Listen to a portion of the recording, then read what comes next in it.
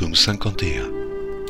Au chef des chantres, psaume de David, lorsque Nathan le prophète vint à lui après que David fut allé vers Bathsheba.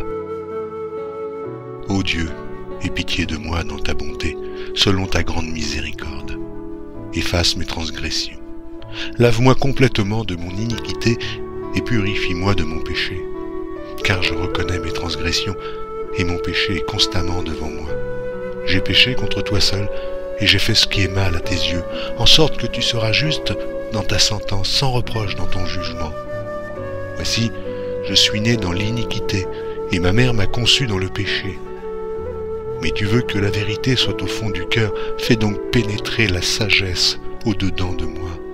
Purifie-moi avec l'hysope et je serai pur, lave-moi et je serai plus blanc que la neige.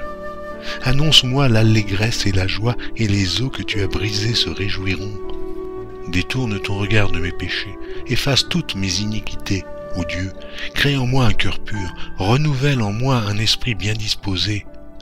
Ne me rejette pas loin de ta face, ne me retire pas ton Esprit Saint. Rends-moi la joie de ton salut, et qu'un esprit de bonne volonté me soutienne. J'enseignerai tes voies à ceux qui les transgressent, et les pécheurs reviendront à toi. Ô Dieu, Dieu de mon salut, délivre-moi du sang versé, et ma langue célébrera ta miséricorde. Seigneur, ouvre mes lèvres, et ma bouche publiera ta louange.